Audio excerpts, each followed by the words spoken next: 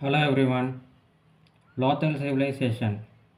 Lothal, one of the southernmost sites of the ancient Indus Valley civilization, is located in the Bal region of the Indian state of Gujarat. The city's construction is believed to have begun around 2200 BCE. History. The Archaeological Survey of India (ASI) discovered Lothal in 1954. Excavation work commenced on 13 February 1955 and continued till 19 May 1960. After the core of the Indus civilization had decayed in Mohenjo-daro and Harappa, Lothal seems not only to have survived but also to have thrived for many years. However, its continual dangers, tropical storms, and floods wreaked havoc, destabilizing the civilization and ultimately causing its end. Architecture. Lothal was a well planned city with a grid like pattern, streets crossing at right angles, and well thought out drainage systems. The city was divided into a citadel or upper town and a lower town. The roads were paved with mud brick and topped with gravel. The presence of kilns, raw materials, and artifacts has led to the identification of houses belonging to craftsmen such as coppersmiths and bead makers. Economy. Lothal was a bustling manufacturing center that imported pure copper and made bronze shells, chisels, spearheads, and decorations.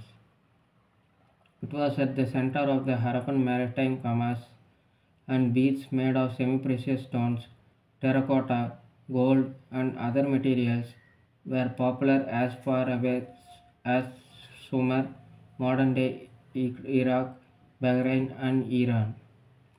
Culture. Lothal was essentially a single culture site. The Harappan culture in all its variances is evidenced. An indigenous Mikake's redware culture also existed, which is believed to be autochthonous and pre-Harappan. The people of Lothal made significant and often unique contributions to human civilization in the Indus era.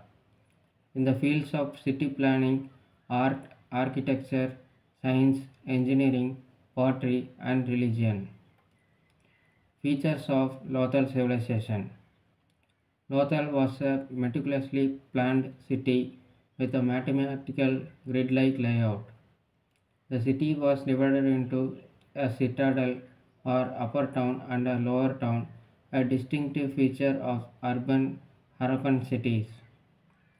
The roads were paved with mud brick and topped with gravel.